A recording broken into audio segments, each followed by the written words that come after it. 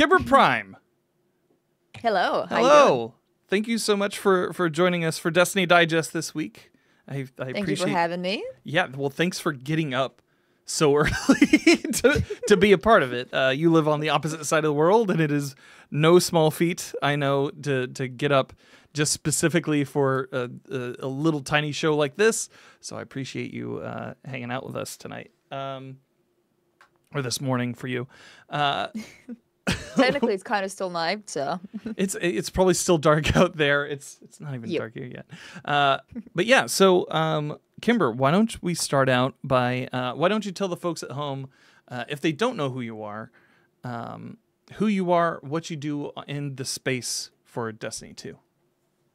No, hi. I go by KimberPrime. I am a creator from New Zealand. I do a variety of Destiny content, from little guides and cinematic videos on YouTube. I stream helps for people on Twitch if they need stuff with PvE. And I also create a lot of art in the Destiny space. Heck yeah. So like Yep. talking we've become we've been friendly over the last few years. Just like I think occupying the same kind of creative space, occupying the same kind of like helper and guide space. What brought you into Destiny? My Destiny origin story is kind of funny because I had a friend who was a streamer and he wanted to get back into Destiny. This was just before Shadowkeep launched. Mm-hmm. And he didn't have anyone to play with. All the people he used to play with weren't in the game anymore, so he wanted people to play with. So I said, okay, it was free at the time, getting into the base game for a trial thing. So I was like, I'll give it a go, see if I like it, and then I'll buy the rest of the expansion stuff if it's fun. We played the game. I enjoyed it. He played it one time with his friends, and then he bailed again. So he got me addicted to Destiny, and then he walks away. So that is how I got into Destiny. What a Destiny dealer that guy is. That's such a stereotypical story for people that have started to play Destiny. But it's a great one. But you're like, so many people are like, yeah, I played with a friend. I got addicted, but then they bailed. And you're like, oh, I'm so sorry for you. I think we played 2 sessions in total of like an hour each, and then he was gone and he never came back. Oh, no. Oh, so many islands of misfit toys make up the Destiny community. It's so funny. I'm so sorry. Well, I'm glad he did because I love the game now, but it's still just funny that's how it started out. I had no intention to play Destiny until that happened. What was the thing that grasped onto you? Like, what made you addicted to it? It's actually interesting because I just played the Red War intro, the first mission where you find Zavala and Cade and Cora. I played that 15 times while I was waiting for my friend to actually get on. I didn't want to progress because he was going to restart the game as well. Mm-hmm. And I just running that same mission. I just grew to love the characters. With the little bit of time you got to spend with them, I was already like, I want to know more about these people. I want to know more about this world. What the hell is going on here? So yeah, I kept going, and then I finished, all the Red War and all the other campaigns that were out at the time, and it's like, okay, I want Shadowkeep now, because this story is good, and I want to know where it keeps going from here. Heck yeah, I think you found a kindred spirit in Seth here, because she is an advocate for bringing back the Red War campaign into the game. Yes. Mm-hmm. Okay, I'll do this short, because I've said this before, and I'm sorry, I repeat myself. Dan knows this about me. I repeat myself a lot, but I replayed Red War, all of the expansions, to be fair, all of the story at the end of Arrivals. So right before Beyond Light Drop, and right before the DCV was kind of created. And so I replayed all of the expansions, all the story specifically. And in my opinion, no matter what they do, I don't believe Bungie will be able to create such a fantastic experience as Red War was for newcomers to the game. Mm-hmm. Right? Coming back to it, sure, whatever. New Light is okay. It's kind of a quick, let's get you up to speed type of thing. Well, and but even Red War then, was such a you can great... skip most of it now. Yeah, exactly. Which is fair. I don't think it's a bad idea for people that are like, I just want to come back to the game. Please let me play. Mm-hmm. That's fair. But Red War is such a great introduction. It's still very confusing in the beginning because you're like, what is happening? But as you progress through that story and the way it is made, it's a great introduction to the characters, the story, the background, but also the mechanics too. The mechanics, the planets, the destinations, all of that. It was such a great and well made, in my opinion. And people keep saying oh, Forsaken. Story wise, Forsaken is fantastic.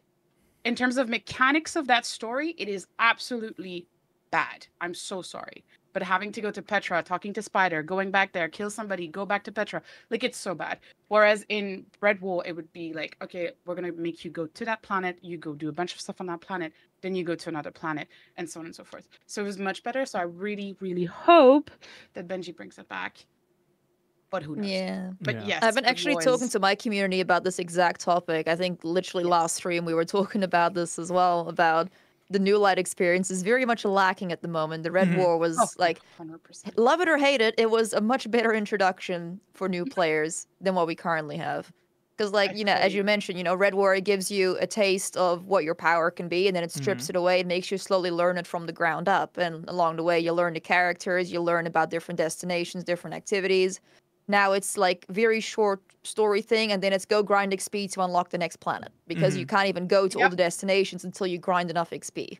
So, Well, not a big fan. Yes. And with the I skip, didn't- I like so I recently did a video on this, and it was like you can within 5 minutes you can load in at, like, if you just do not care about watching the videos, if you just want to create a character and jump in, it takes you less than 5 minutes to go from the very first mission to skipping all of New Light, then going to the Hall of Champion, or then going to the tower where you're instantly bumped up to rank 2, so that you can explore out to the Hall of Champions from Into the Light, collect the Thunder God's chest, and then be done. Like, you're at the max power band, which is impressive, but it's not a very educational experience. It's just kind of like, Yeah. if I want to just go do this thing, I can be as powerful as everybody else is. It's a good catch up,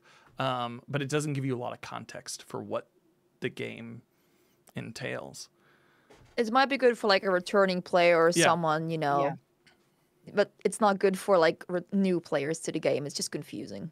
Yeah. So going back to kind of what got you into the game, have you make things for the game? You've done cosplay of Savathun. That was like incredibly impressive when I remember seeing that online. And you also make other like dioramas and statues and everything for Destiny 2. Have you always done that for games?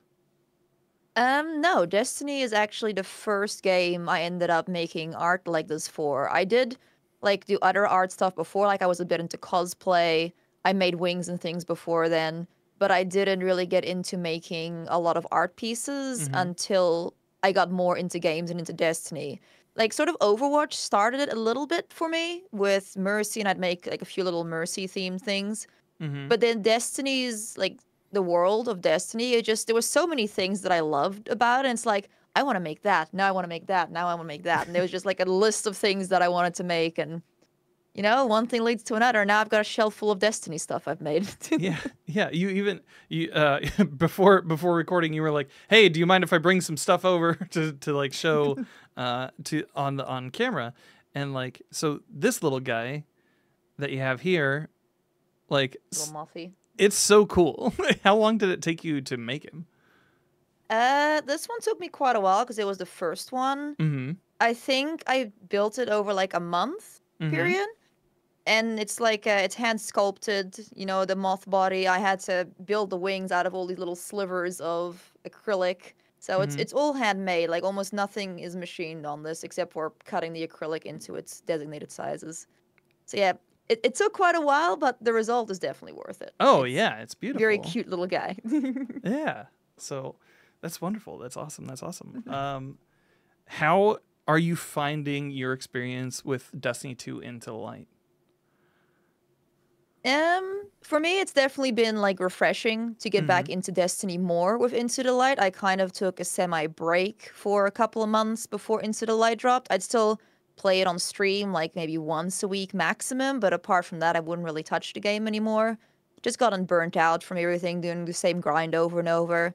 Into the Light, of course, it's more grinding, but it's something a bit new again with Onslaught. I've always wanted a Horde mode in Destiny, and while it's not quite what I want, I would have liked a little bit more variety in there, a little bit more like difficult even beyond what we have for Legend at the moment, like a real real challenge to try and get through that it becomes like it's infinite and you can never get to the end very much. It just gets too hard to get to the end. That's what I would have loved to reach eventually, but this is still really fun. I've been enjoying doing Onslaught with my friends, with my community.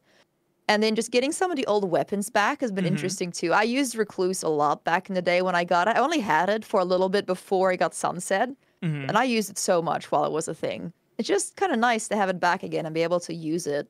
Although having to grind out the god roll's taken a while again. Yeah.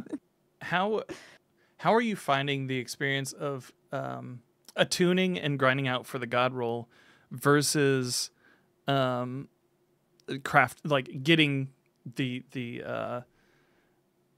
blueprints, getting the red borders, and then crafting those weapons? Do you feel like it is a more rewarding experience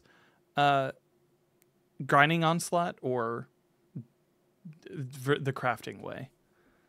I find that the grind is more rewarding than the crafting. Crafting is nice. It's, you get the patterns, you're done. You don't have to worry about that weapon anymore. You've got the perfect roll. You can make as many more as you want.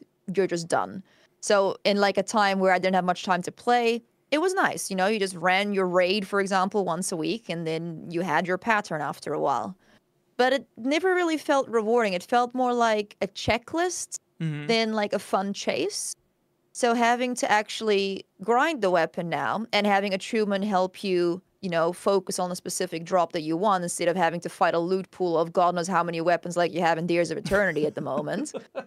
Yeah. It's quite nice. I still don't have the God Roll Edge Transit I'm after. I've only gotten shit once so far, to be honest, but I'm still enjoying the chase, so I'm going to keep chasing that thing until I get what I'm after. I've been enjoying my time with it. Just, the legend feels challenging. I think going back to what you were saying earlier about you would rather see it as more of a progressive mode with more variety that just keeps going and building and building and building. I think something along the lines of like a Prison of Elders style. Prison of Elders meets Haunted Forest, where you got more modifiers if you cleared branches. Yeah, that sounds great. that sounds like a wonderful time.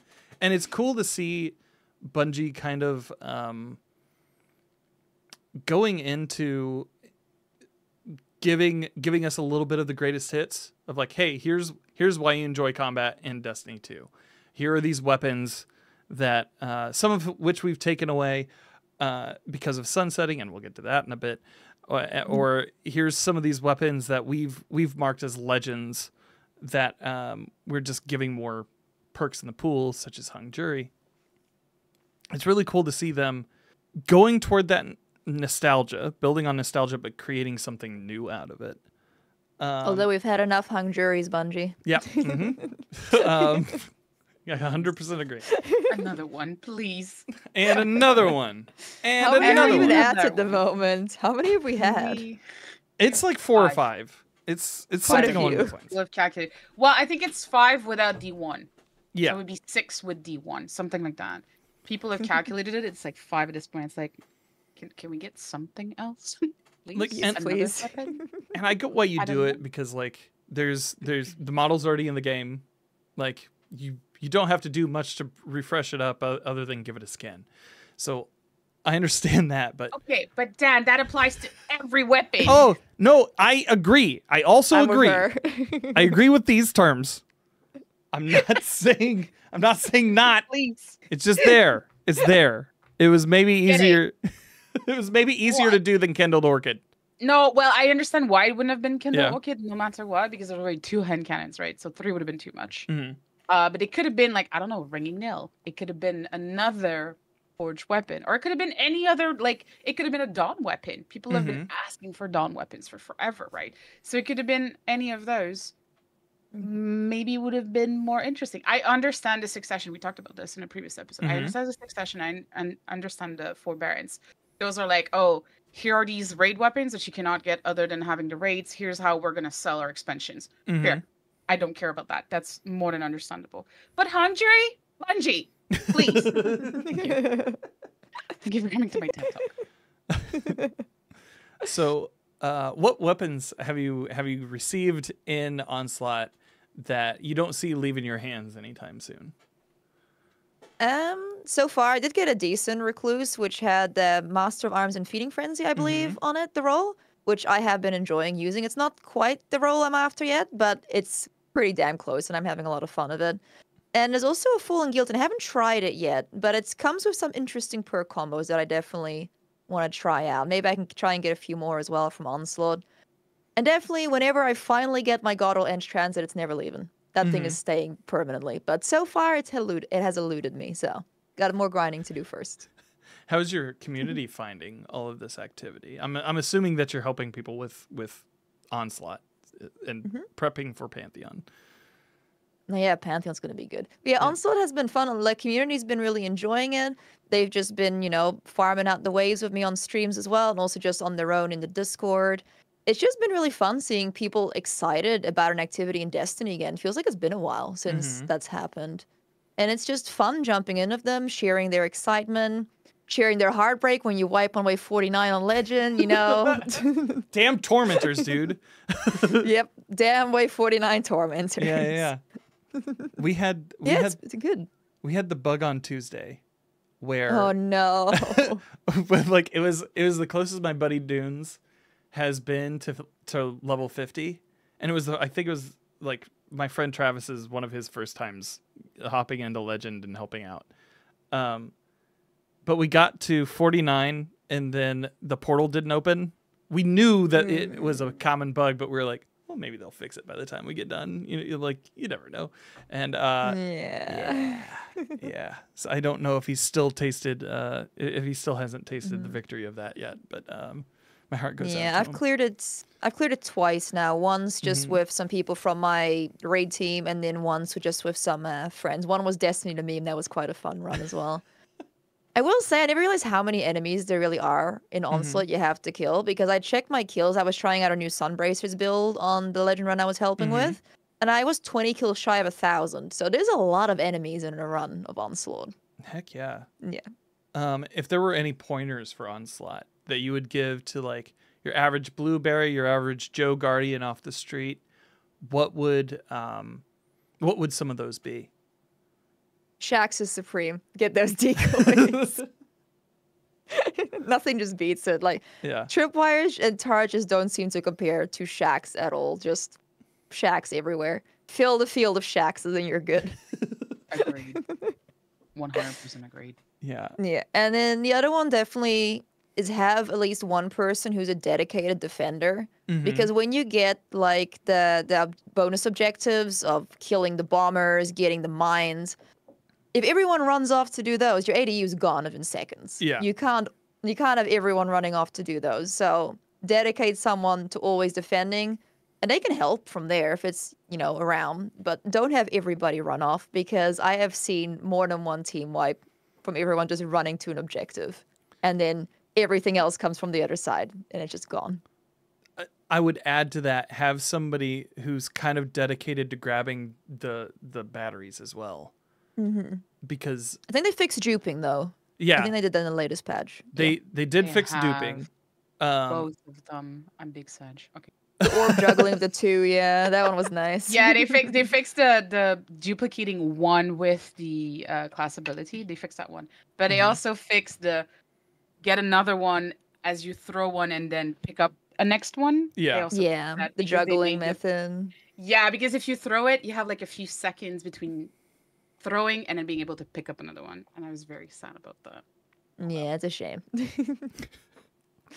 Yeah, I just having somebody else to throw the orbs for you while, say, you're defending is so useful. And I played earlier with D Flawless, and we played just a regular Onslaught, and we had a Blueberry, and like I was looking out on the field and there's a whole bunch of batteries out there. I was like, oh, we got to start chucking these in. They're all going to start disappearing and we're not going to be able to heal anything. Oh my God. It became a problem fairly quickly. But yeah, that was fun. Pantheon coming next week. Yes. Yeah. So what builds are you looking forward to using for Pantheon? What are you expecting out of it outside of just it being a boss rush? Honestly, I don't really know what builds I'm gonna run outside of what I usually run for helps on those raids Mm-hmm. because we don't know what the modifiers that they're gonna add are gonna be. Is it gonna be something really basic like, just surges or whatever, or is it gonna be something more elaborate like the double, Golgoroth buff? There was a glitch, maybe, Mm-hmm. a mechanic based thing, something that would be interesting as well. Definitely swap it up. Oh yeah, I'm just excited in general about Pantheon, but I don't really have any plans. We're just gonna go in and wing it kind of and see what happens, Mm-hmm. honestly. Heck yeah. Rad. We've been prep. You came through the other night while we were prepping to do legit Riven. Riven, because I think that's going to be a thing. Um, I Contest Riven is gonna be yeah, interesting, yeah. yeah, that's going to be interesting. It's going to be incredibly tough, and for me it had been a while since I hadn't cheesed Riven, so it was kind How of like dare an you? yeah. I mean, everybody loves a good Gouda. We were talking about this last night. Everybody loves a good True. Gouda. You respect the cheese. You want to be able to consume it as quickly as possible. But with legit Riven, I actually found that I really enjoyed the mechanics of it again. Just hopping back on the bike. Yeah. Most people are scared of legit Riven because it looks so intimidating, but once Yeah. you actually get into it, it's actually just a lot of fun. Mm-hmm. Yeah, that's and it had been literally years since I'd run it legit, and I wasn't teaching it legit because I was like, "Well, this raid's super long. It doesn't. It already takes like 4 encounters in order to get here, and then we're still not even done. So we'll just cheese it. It'll be fine. You'll get your loot, whatever." But I think from now on, I'm going to be teaching the legit version because Yep. it's I Join think the it's- legit teachers. It's way better than yeah, cheese. yeah. I think that's where I'm at. But yeah, moving from there, we got a little bit of news in the TWID this past week regarding a lot of paradigm shifts in Destiny 2, namely when it comes to power and unsunsetting weapons. At first glance, with these changes, what are you most excited for? I've saved my perfect paradox all the way back from Season of Dawn. I'm just excited to bring that thing out again. Heck yeah. Yes. It's Yeah. one of my 2 surviving weapons from the Great Sunsetting. Everything else weapon related is gone. Yeah. My poor Zenobia D I used for so many Divinity runs is dead. It's gone. It's deleted. I missed that rocket. Might have to get a new one just for the sake of it. Yeah. But yeah, most of my guns are gone. I had like a bunch saved, but then leading into some of the expansions since sunsetting, I needed vault space because I don't know if you know, but I have a bit of a weird collection in my vault and it takes up a lot of space. Yeah. So I needed the vault space. So they What's- gotta.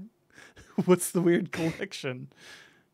I have a bit of a stack of Memory of Cade Warlock bombs in my vault around. Last time I checked, I had like 70 of them. Okay. I never deleted a single one I found. I just hoarded them all until my Twitch chat started begging me to delete them. So I gave them a okay. channel point redemption to delete them. But So it yeah. became a spite thing. Yeah. Yeah. Well, I sort of just like collecting things as well, and it's like they were like, "Clean your vault, please," and it's like, I'm not gonna delete these bombs, no. And then it's like, okay, pay me 50k channel points per bomb you delete, and they regularly make me delete them still, even though I put the price stupidly high for this. Well, that's I love loyalty that. for you. I love it.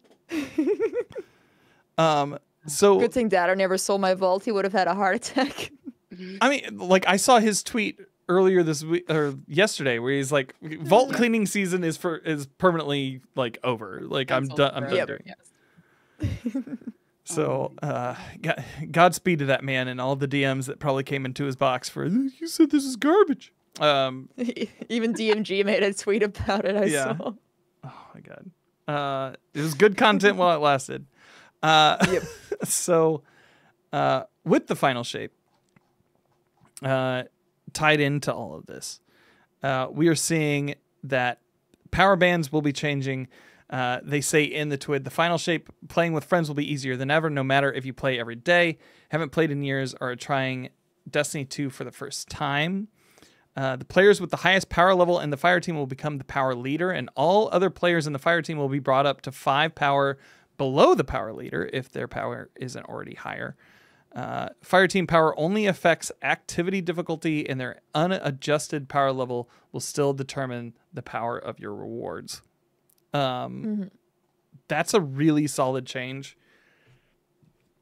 I'm very happy that they're implementing this. Yeah, that's a very good change. Yeah. It almost feels like a PvP change being brought into PvE. True. In a way. It's gonna be really nice for like the doing things like master raids and stuff when people have wanted to join in, but they just haven't done the grind to get up to the power. Like they know the raid from the normal version and they're good players. They just lack the power to not die constantly on the master. So now having them be able to get their power boosted makes it way easier to jump into some of the harder content. It makes you less focused on that grind, on gear score, and more focused on your actual stats, I think. Yes. As long as you have someone else who can do the grinding, you can't have a whole team of just doing that. You need to have at least one grinder in there. Yeah. One Who's a dedicated grinder?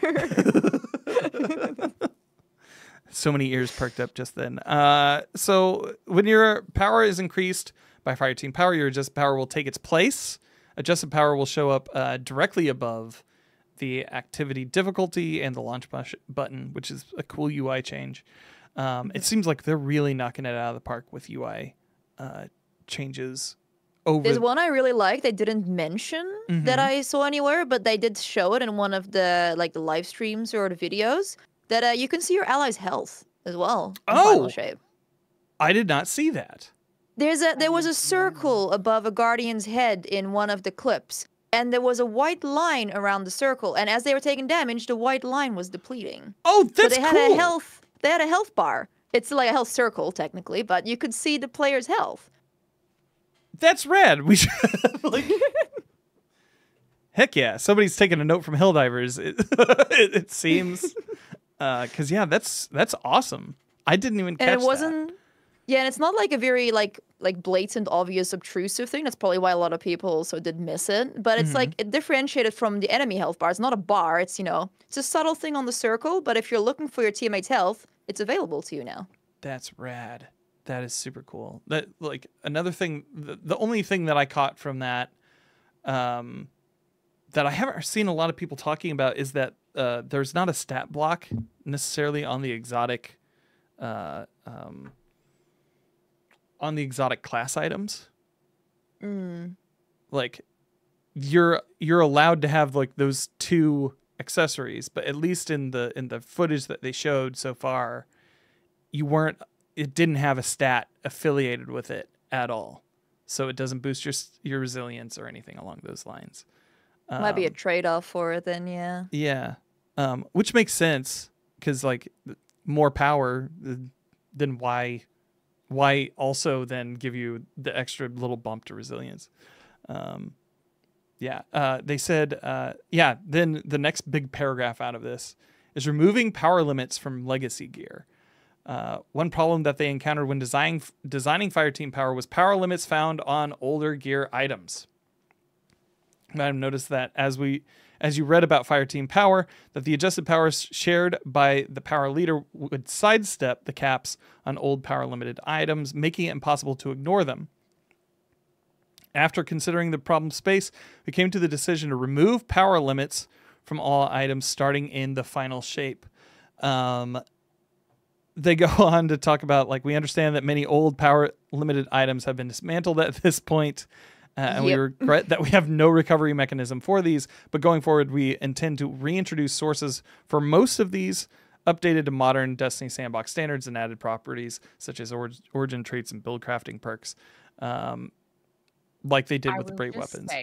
Yeah, I said this earlier, but I will repeat it for the podcast. Vindication. Vindication. I'm wondering if my 0 power damage Traveler's Chosen will get a power boost too with this. Bring it. No. Please, no, don't touch these. I still have that too. I have all the armor sets. I have all the armor sets, and I still have that one Traveler's Chosen weapon that can give me go down to 900 level or something like that. I can't remember. But please don't touch those. I will be so sad if they get a power level now. What? Yeah, I kept my Damage Traveler's Chosen, and I have my Hunter's like white Set. starter gear still from Red War, Yes. but not my other two classes. I wonder if they are going to affect Mm. armor. They don't mention armor. They just talk about weapons, really. Yeah. Because my Hunter's currently running a pair of really old Orpheus rigs, which does go up to light, but all the perks are dead on it, so I need to get a new pair at some point. It's a year one set of Orpheus rigs, and it has no perks on it because they got rid of them all on the old armor. Oh my Oh god. no. Yeah. Or the But yeah, solstice gear too. Like, Bungie, can we please get more Yes. armor that you can pick the glow color? Because I still have my old solstice gear. You can just pick whatever color you want on it, Yeah. but it's also you can't get it up to power because it's locked. I remember that too. I'm very happy though that for the weapons they are bringing them back and like bring a way to farm them again and bringing like perks on them, because like I'm vindicated, but I also know that if I can get them in the new version with possibly like better perks or new perks, hopefully better perks, but also origin traits, the ones that I still have in my vault will be kind of obsolete. They'll be like obsolete. So I'm more than happy to delete them then when I get a new one. Yeah, based on the trailer, Perfect Paradox is one of the things coming back because there was a Guardian holding that in one of the media things for Final Shape. So my Perfect Yeah. Paradox might be getting replaced at some point. Yeah, I'm looking forward to seeing like where they plug those in at.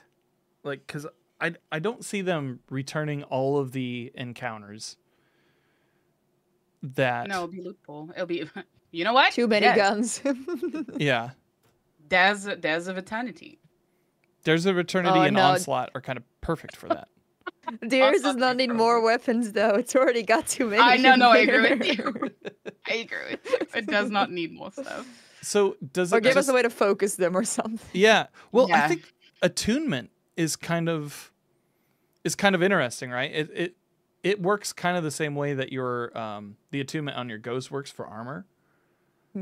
In that like it focuses on like a certain stat, whereas with the attunement in the Hall of Champions, you're attuning for a certain weapon to drop more often.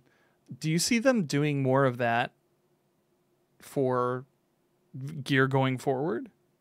I hope they do because it still keeps in the excitement of the chase and the grind, but it also actually lets you get the weapon drop you want. You know, it's not like trying to find a needle in a haystack and then apparently there's another, smaller thing you got to find in because it's 2 levels of RNG you have to deal with. Getting the weapon you want and getting the roll you want. If you can remove the RNG of one of those steps a bit, that makes the grind a lot more enjoyable and less frustrating. Yeah. With this, there's a whole thread by Josh Kalinsky that'll probably end up linking to this episode in the show notes. But it talks about all the decision making going into sunrising is what they're calling it. And it says at the end of the day, the ability to play with others is an essential part of the DNA of Destiny, and these power changes look to make playing Destiny with others easier than ever before. So they're really pandering to the people who are returning to the game, I feel, with this move overall. They seem to have the greatest focus on returning players, considering the new light experience is still shit at the moment. Yeah. So they do need to look at the coming in players a bit too. In my opinion, they've been doing a lot of great stuff for coming back players, but it seems like the new players haven't gotten that much love lately. Agreed. With the power bands, so they're changing. We're improving power bands to further lower the barrier to entry. In the final shape, the soft cap will only require 40 power to reach, down from the usually 150. This change should allow new lights enough time to get familiar with the core of Destiny 2's gear power system before stepping into the broader game without holding them back. They can also achieve the soft cap by playing through the entire difficulty of the Final Shape campaign, and if you complete it on Legend, you'll be awarded with the entire gear set at 1960 power, so 20 into the powerful band, giving you a great head start towards getting raid ready for contest mode, which is 1965 power. Yeah, they did answer one of the questions I had of that because they said when you finish the campaign, but they also said the campaign doesn't finish till after the raid. So I was like, do we even get the gear before the Yeah. raid? But luckily that post confirmed it then. Yeah. What are your thoughts on the raid dropping like 3 days after? It's definitely interesting. It caused our team a bit of a kerfuffle because it's like everyone was expecting it in the second week, and Yeah. getting time off on a different week was a bit of a challenge. I don't mind it in terms of, my personal position because I have very flexible work. I can take the time off. I can just grind my butt off those couple of days. I know not everyone can. So, like, the entry gate for this new raid is going to be a lot tighter for people because if you can't grind, if you can't finish the campaign, you don't have the power level to go in there for the contest raid. But also, there was one other thing about it. Oh, yeah. With everything new that's coming out, we have Prismatic, we have the exotic class items, we have the campaign to finish. We won't have time to really do a lot of build crafting. It's going to Right. be a lot of just going in and figuring it out as you go because there's just no time. It's like, what was the last time they released a raid like this short? Like, I know Garden was pretty quick after Shadowkeep's release. I think with my chat, they said the last time it released like 3 days after Ribbon. was like Kingsfall, right? That, but also D1 or D2? Like D1. Last Wasn't Wish Garden was- like within the first week as well? I just remember Garden being really early on. Somebody who's listening right now is like, guys, it was this one, and they're just shaking their head. They're going nuts. Last Wish. Last Wish was also really close. Yeah. Yeah, Last Wish was tight. This is like a Last Wish situation again of how little time you have. Yeah. It's almost like they don't Honest- want you to catch a breath. I want this raid to be Last Wish because I wasn't here for Last Wish, like doing that raid, and I loved watching back the videos of the day one. The Last Wish was also my very first raid I ever ran in Destiny, so it's a little bit special to me as well. But yeah, I'm sad I wasn't there for the day one, even though I would have probably sucked because I would have been very much new to the game at that point. Right. But yeah, it's just such a cool raid. How tight it was, how tense it was watching the teams try and finish. And what, 2 teams finished, and then Dato's team was 2 minutes late. It was Yeah. so close. Just the heartbreak is no. 2402. 2402, forever remember. Yeah. I hope it's like really difficult this time around again. Because like Ron was a bit of a chiller raid that we had as like the latest new raid that they released. Yeah. So I'd love to get like a really hard challenge this time. Like make me struggle for this clear. Make me suffer. I want it. I know Vow was also like a pretty tough one. Vow on was fun. Day one teams, but yeah. It's The one downside of Vow was the error codes. The rest of Vow was great. yeah. That was a struggle for people. Hopefully this doesn't happen this time. Yeah. We got error coded as we were opening the last door on exhibition on day one. Oh no. Like literally the door was opening and then it's like, nope, you gotta go again. Oh god. That's awful. I think I'm glad that they're keeping the standard of 48 hours for the day one. Yes. Yes. That it actually gives a lot of people just to get to the power while contest mode is going. if they want to like if they need a shorter window or have time for that shorter window, that seems interesting to me. Another couple of the changes here. So One more thing just before Yeah. we move on from that, just with the contest mode being 48 hours, because I know some people hate it. It's like, oh, the emblem should be more exclusive, but it's still going to be hard. It's still a contest mode raid. It's not a walk in the park. You still need to fight to earn your emblem. And 48 hours, except for the true gremlins like us that won't stop raiding until we get that first clear, it's a lot healthier because then you can take breaks. You have the time. So, because like staying up for 24 hours in one go because teams are struggling to get their clear, it's not good for you. I do it, I know, but it's not good for you. Don't do as I do. It's bad. Don't. But it's like for the casuals that do have the teams that can clear the raid, they have more time now. They can take more breaks. They can have a nap. They can have some food. It's not like you have to sit down and grind for the 24 because it's so tough and you don't have the time to clear it otherwise. It's just better for people. And more people get a chance to compete too now because we have 2 days. If you can't play the first day, you still have the second. So it's just in general, I don't really see anything bad about it being 48, except for people complaining about emblem exclusivity. For the rest, it's all amazing. Yeah. For the Ron run, Asefa and I both did. We took full advantage of that 48 hours. Yeah. Because, yeah, we just sleep needed to happen, man. It just wasn't going to come together any other way. One thing that I think is interesting that they're introducing with the final shape is account wide power. So if you have one character that is like, let's say they're at the 1960, and you run your other characters through, their drops will be higher and more closely, like it says, starting in the final shape, the gear rewards you earn on any character will drop with a power level relative to the highest power character on your account. So level up the power of your hunter, and when you switch over to Titan and Warlock, their gear will, the gear that you earn will be around your hunter's level, which is super neat.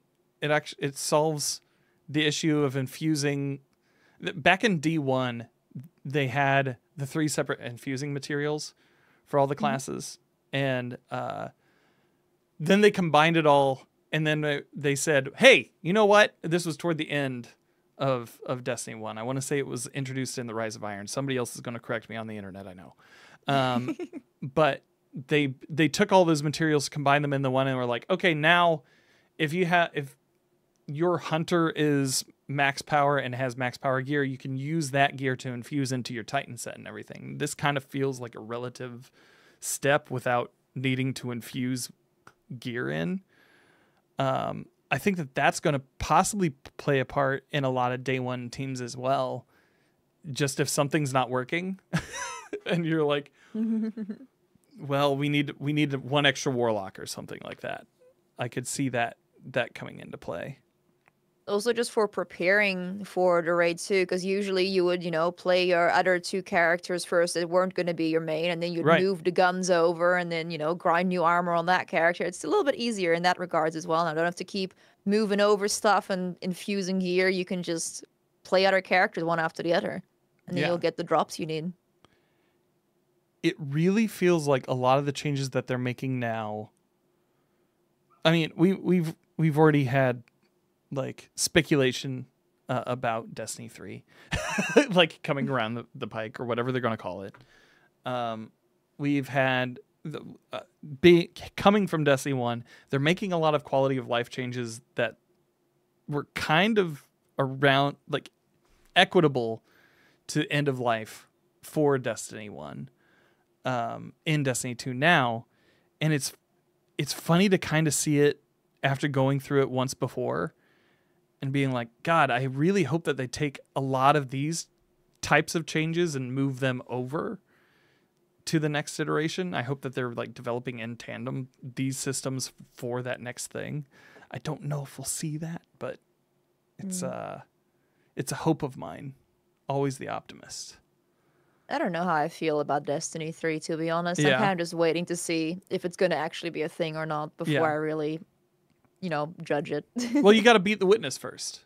And Yeah. like to even know possibly maybe about what they're talking about, or what if there's even going to be one. Well, there was another big arrow after, the final shape on that timeline they showed us, so we don't know what the next big arrow is going to be. Yeah, that's very true. And we have all the stories or the episodes coming down the pike too. The episodes were like based on each of like our allies and things from what I gathered. So if that is true, it does kind of feel like a wrapping up if it's going to be one, for each of them to finish off their stories. So I kind of hope Destiny 2 doesn't end, because I do really like the game as it is. I know Destiny 3 has a lot of room then for improvements if it does come out, but it's also like I've grown to love the characters. I love, my Guardian. I love, the things I have in this game. So having to leave it all behind would kind of suck. Yeah. That's if you have to leave it all behind, though. Like, can we take our transmog and our emblems with us, please? That'd be nice. I want my NFTs, please. I earned my movie of the week, so I want to take it with me, please. Yeah, that would be awesome. Yeah, I'm looking back through here. Like, artifact bonus power is going to be changing a little bit. It seems like we're still going to be able to like XP grind to get extra or added artifact power in final shape, which is kind of a bummer. Like I know it's something where I don't like necessarily like farming for that stuff every expansion, but it's almost become like a ritualistic necessity. It's part of it, yeah. It's part of it now. Yeah. But we also have they talk about activity power now too. So power enabled activities by comparison are where you grow stronger by improving your power. These each have an activity power cap or a power level at which you have achieved maximum effectiveness. Basically, they're just saying the quiet part loud now, and they're like, you have to be this tall in order to ride this activity, and really pushing for that. And with Fireteam scores or Fireteam power, the way that it's going to act seems like it'll be way more accessible on a myriad of different activities. As somebody who helps in the community, where do you land on all this? I think it's good personally that, that they are introducing more ways to more easily get the power you'd actually need to enter these activities with the, as you mentioned, the fire team power level. So as long as I grind my butt off and, spend my time no lifing Destiny, as a lot of content creators tend to do, then, I can help people go through there. And I'm guessing a lot of other creators will be doing the same. They will make sure that their power is high enough so that if other people want to jump in, there'll be no barrier, even if the people don't have the time to get those levels they need. Although, as mentioned, it is also easier to get the levels from the sounds of it once final shape drops, so that'll also be nice. Yeah. Leaving the TWID information. Goodbye, TWID. Goodbye, TWID. Nice knowing you. What else in the final shape are you looking forward to before we wrap up here? Personally, the environment and the enemies is what I'm the most excited about. Oh yeah, because the environments, there's so much variety, and it's all visually gorgeous from what we've seen in the various trailers and the podcasts and everything they've shown. And then also just the enemies. I don't know if you've seen it, but I have a bit of a habit of breaking AI on enemies. I did a whole series on it of taming enemies. Like, I would just sit around with Thrall hanging around. I stood on Sabathun's face and she let me. I've done a lot of random shit of enemies in Destiny. I'm excited to see what these new ones can do, because the flyers seem like they'd be a pain in the butt to deal with. So I'm really curious what we can do with those guys. Well, in the Husk, because they released a whole suite of profiles on the different enemy types that we'll be facing with the Dread, or the Dread, right? The Dread, yeah. The Dread. I almost called them the Grim, but that's the Flyer. Yeah, that's the Fly boy. Yeah. The Husks seem... They spoke about them as very threatening in the video, and I was like, okay, yeah, and I can see how like two of them teaming up on you, that would be kind of scary. And then in the character in the profile one for the Husk itself, I think they had like 3 or 4 in a room. It was just terrifying, everything lunging at you and hacking. Which specific enemy type do you feel is going to be the most deadly of all of them? I don't remember its name, but I'm kind of scared of the Strand guy they were showing. Yeah. The Strand guy seems pretty scary. The big Rolk-like one, or the smaller one? The smaller one? Yeah, the one which was suspending people in one of the things they showed. Yeah, I can't remember what they named that guy. I can't remember what he's called either, but that one looks scary. Weaver? Weaver? That sounds about right. I think that's what it is. I could be wrong. It matches the character, the name. Yeah. It was that video. It was and something else with it. Yeah, that one's the scariest, and I'm the most interested in the little flying guys though, because they seem really cool. In the Grim, they seem like they would sound like yeah. I don't know why. It's just how I picture them in my head. Hey Bungie, you have a voice actor for those guys now. Hire him, please. I need this in the game. But yeah, I can see where you're coming from with like it looks so surreal. All the different Yes. locations, especially It's built like, from memories, they said, Yeah. right? Yeah. and the hands, just hands everywhere. Reminds me of the Warlock's Controverse hold ornament they got at Yeah. some point. Yeah. With all the hands up on the arm. Just the hands Yeah. going up the arms. Just crazy. It's visually very beautiful. There was also the one scene with the hands where it was like dragging a guardian down in one of the earliest reveal trailers. That was kind of spooky. Yeah. Oh man. Yeah. I like it when they get really grimdark. I think Presage, they get kind of like Lovecraftian grimdark, and that's kind of like the lane where I'm like, all right, Destiny's kind of firing here. So Yeah, that mission was amazing, and I hope this whole expansion is like similar theme to it, the same feel of like, you hear a noise and it's like, what's that? yeah, It's like a horror movie, but it's Destiny, but it's scary somehow. oh god, yeah, get the heart rate up. I would love to see Make that. it spooky. Yeah. Make it spooky, make it gorgeous. Well, Uh, any parting thoughts before we say goodbye here today? I think we've pretty much covered all the things I was interested in talking about as Yeah. well. Although definitely very excited for Pantheon coming out very soon. That's going to be a good time. Who all's on your team for Pantheon? It's just a bunch of my friends from around the world. I have one other Kiwi with me, so we got at least 2 people from our little corner of the world.